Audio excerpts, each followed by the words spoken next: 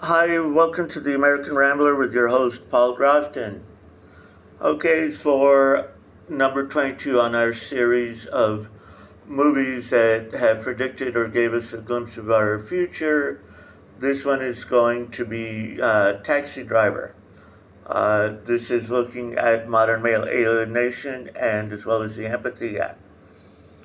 Taxi Driver paints a disturbing portrait of Travis Bickle.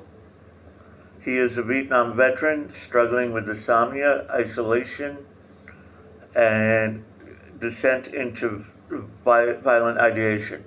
Well, I don't think the violent ideation is there. It's more or less of a apathy. The film resonates with contemporary issues of male alienation and empathy gap.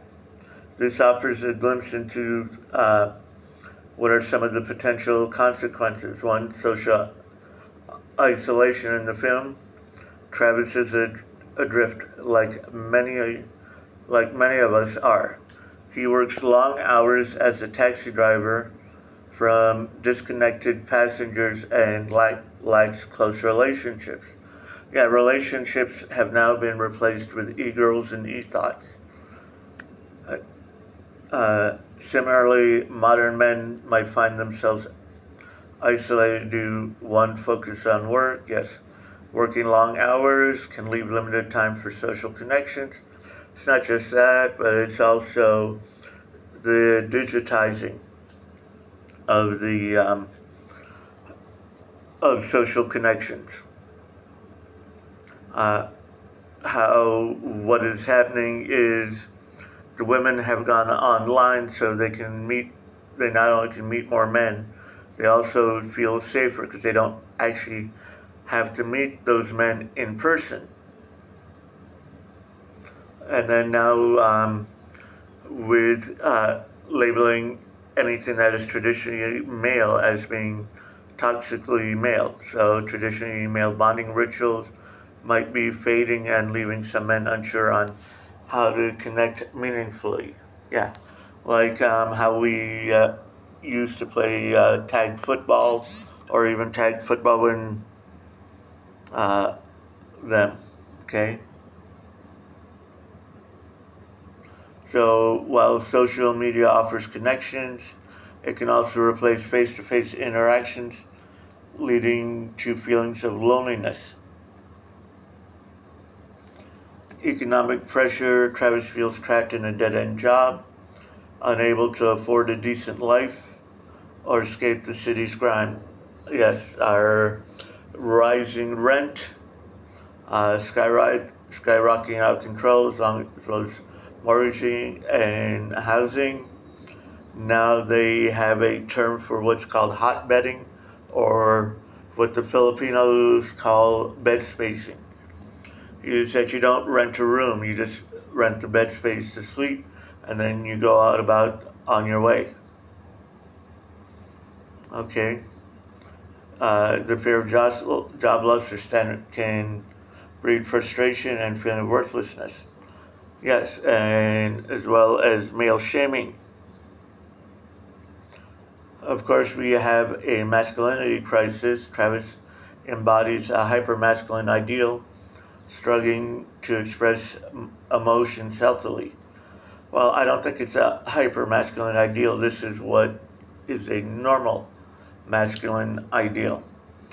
But we like to add an adjective to make it seem like it is less than. This connects to modern discussions. One, I don't suppressing emotions. I don't consider suppressing emotions to be toxic. What I consider toxic is just people that will blow up at any moment, and it's not male or female. It is just bad behavior. It is wrong no matter where it comes from. It's like I'm listening to people on Fresh and Fit podcasts, and the women are just cussing like a sailor. Well, guess what? Male or female, I wouldn't have those friends that can articulate their points without using a cuss word. Matter of fact, my male friends can articulate their points without using a cuss word. Okay? And no, there's a difference between a tough guy and a stoic man. As a matter of fact, the term guy is meant to be gender neutral. It does not refer to men.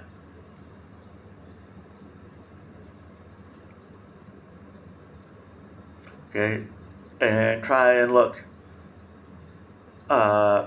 He's a toxic man, but he's a nice guy. Okay? Using the term guy is meant to encompass everybody. Using the term man, anytime you hear the word man, it usually applies to, they usually add a negative behavior. We need to reverse it where the negative behavior is gender neutral, and where when we use man, and we need to use positive, such as a loving man, a stoic man. Okay?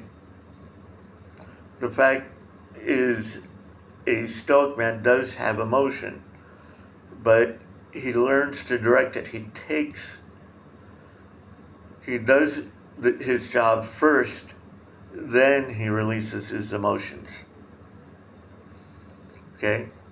Stoicism as strength, the idea that men should be stoic. Okay. People have changed the definition of stoic. After all, I'm an English teacher, and I can see how people with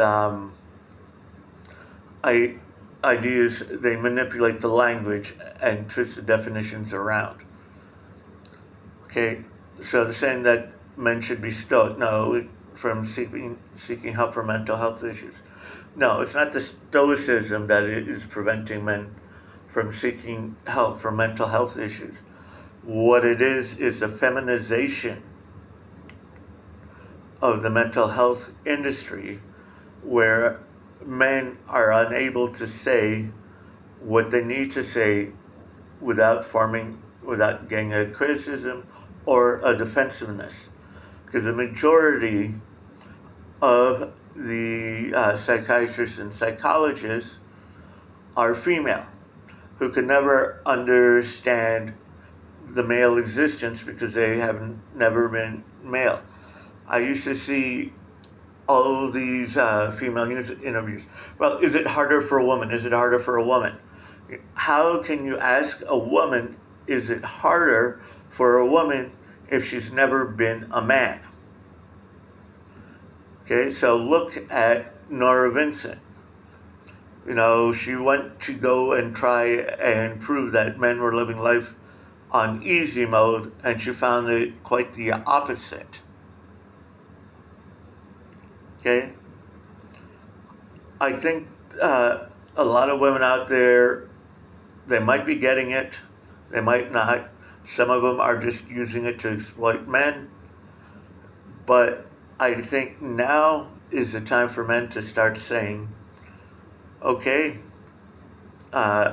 we've had enough. We're not going to deal with the male shaming. We're not going to deal with the hyper toxic male behaviors. It is toxic behavior. Male and female both have it. Okay, now, there is no stigma around therapy. What the real stigma is the therapist making us feel feminine or weak. Yeah, Jeff Dunham with his doll Walter says, yeah, now I have two, when he's going to marriage counseling, he says, now I have two women that think I'm an idiot. You know? The joke's based on the truth. Okay? Open communication is encouraging men to express emotions.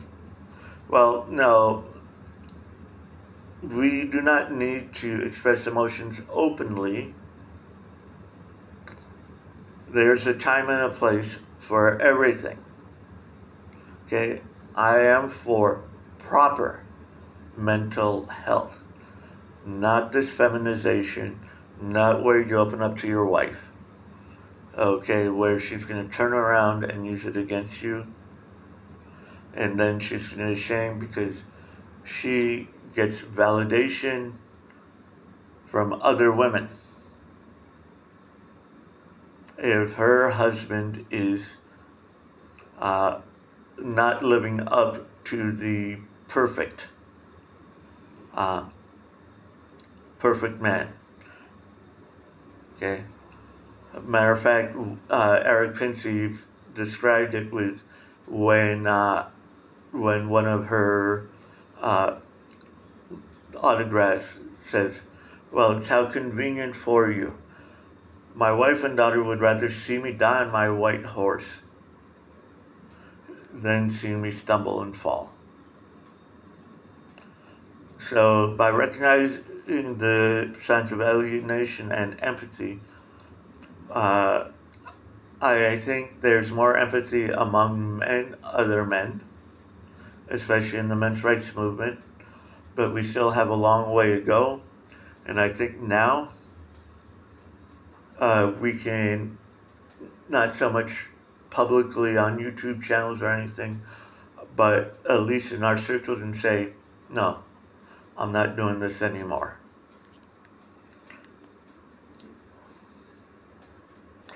Okay, don't forget, like and subscribe. Look at the link below for my camping sensei. And order a t-shirt or some camping equipment. Thank you.